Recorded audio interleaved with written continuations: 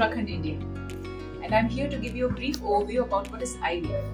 IVF is nothing but in vitro fertilization. You know, the fertilization of the embryo is not happening in the fallopian tube, that is in vivo. It is rather happening in a petri dish, and it is commonly known as test tube. So the test tube baby is nothing but IVF procedure, and it is usually done in 4 ways. The commonest one is that we take out the patient's egg and the husband's semen, and then we make an embryo. That is the commonest one. Sometimes in certain situations in which certain gamete is at fault, so in that case we can take a donor egg and husband's semen and make an embryo, or we can take patient's egg and the donor semen and then the embryo is made. And sometimes when both the gametes are at fault, we can take both the donor samples, donor egg as well as donor semen, and we make the embryos. So in that case it is a donor embryo.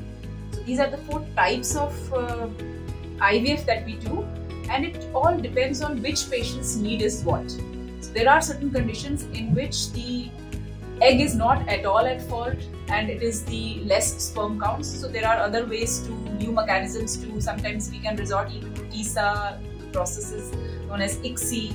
So patient to patient the requirement varies, and according to that we use the techniques of IVF. That is why a lot of individualization is required, and be prepared whenever you are undergoing this process. It will be a multi-step procedure. You know, first for 10 days you will be getting certain injections. So that injections can extend in some patients. Then after that, ovum pickup is done. In that oocyte retrieval, what we do is that we give you a small anesthesia, say for 10 minutes, and we put a needle and take out all your eggs. So that is done 10 days after your injections.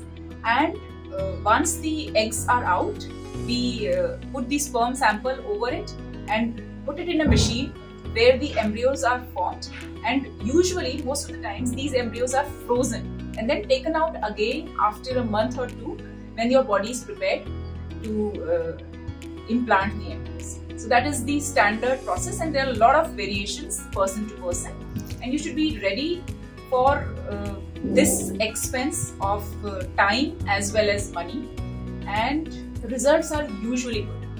So approximately, it's not 100%, approximately 60% patients would still conceive. The normal conception rate, mind you, is just 7%. So it gives a big jump from 7% to 70%, which is very, very satisfying. And as we know, the infertility is increasing leaps and bounds. So this is just to make you aware about the basic steps and how to go about it.